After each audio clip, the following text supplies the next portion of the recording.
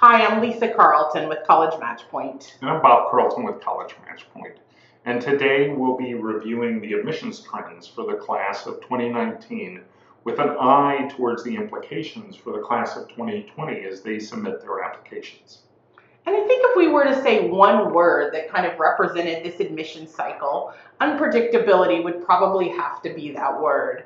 And by unpredictable, I mean that we heard many students who are like, wait, I didn't get in, but my friend had less stats and they got in, or wait, my safety school just became my match.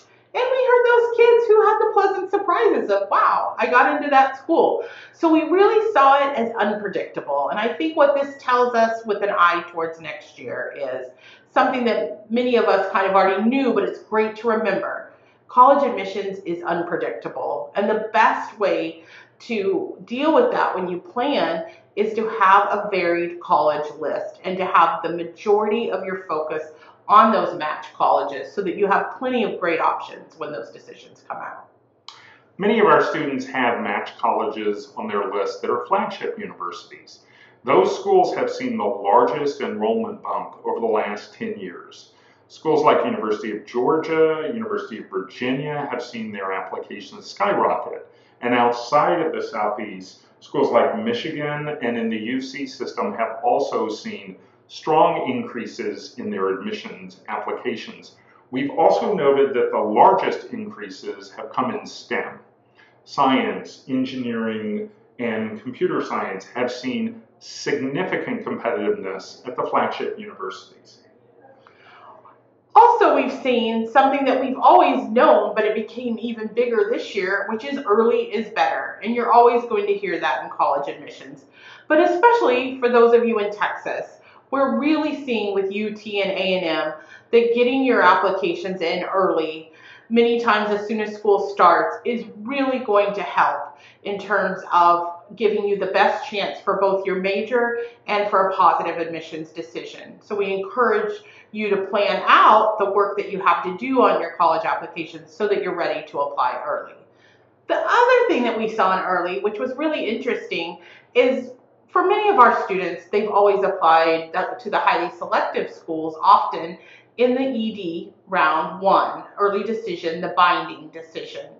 But what we saw this year was kind of two things. We saw colleges filling more and more of their class with the ED round. And then the second thing we saw is more and more colleges adding an ED2 round, which then required students to kind of rethink their strategy in terms of mapping out how to manage if they maybe have an ED1 choice and an ED2 choice. So the word early has definitely become even bigger this year, and I anticipate that same trend is going to probably increase over the next cycle. Now, Lisa mentioned managing sort of your list portfolio. One of the most important ways to manage that list portfolio is indicating to colleges and universities you're interested in their school. Now, it may surprise you, but these colleges and universities have invested in sophisticated online systems to track your interests. Not only your visits to their website, but most importantly, a student taking an official college tour and a student meeting with the college rep when they visit that high school. Now, we encourage students to visit colleges most importantly because it's the best way to understand, is that school a good fit for their college list? But we also encourage students to be aware how to demonstrate interest to a school. Again, take an official college tour, and when you talk to your admissions rep, make sure you understand the kind of questions that you want to get answers to.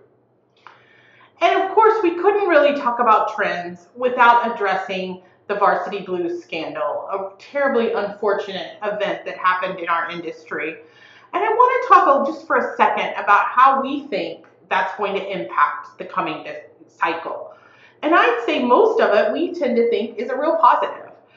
The first most important thing, which might be obvious, but I think for adults involved with students in college admissions and parents, it's really important to step back and remember that it is critical that an application and an essay, that all of those materials are done by a 17-year-old and are not over edited.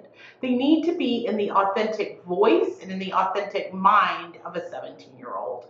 And this is, I think, going to be more important than ever. And honestly, I have to say that I think this is a win. This is a win for students to let them have more ownership. And for those of us adults who are working with students to remember our role is on this side to guide them, to encourage them, to offer them mentoring and assistance, but the student actually owns the application. So as we think about the coming season, we hope that these trends that we've talked a little bit about will help inform you as you begin your work in the college admission cycle for the class of 2020. Thank you.